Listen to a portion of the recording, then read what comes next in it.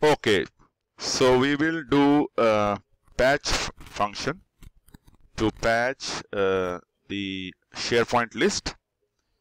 This is our site. The student score is the list, title and score. Simple, nothing more, just two columns. So first we'll add the connection to SharePoint. So we go here, connectors.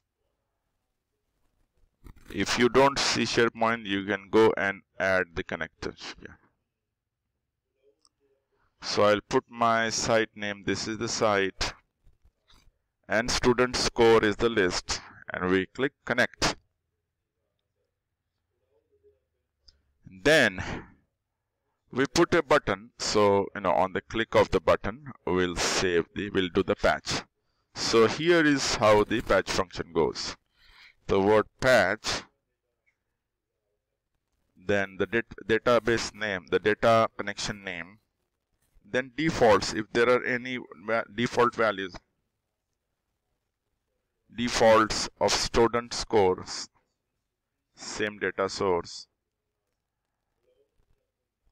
then the fields in curly braces. Remember curly braces, remember this. So first one is title, the value is Mark,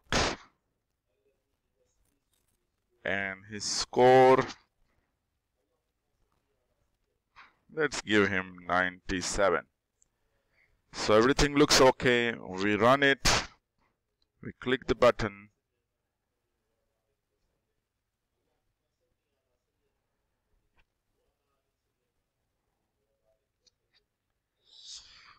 here you go. Then we will do the patch from the text boxes. So we'll accept the input.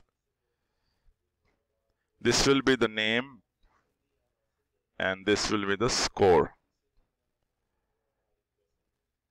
So text input 1 is the name, text input 2 is the score. So on click of the button, instead of these two values, we'll just replace them with the values from the text boxes. So text input 1 dot text, and the second one is text input 2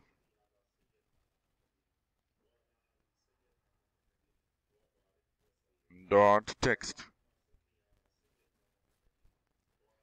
and then we run it.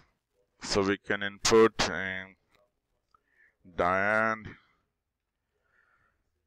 gets a score of 99.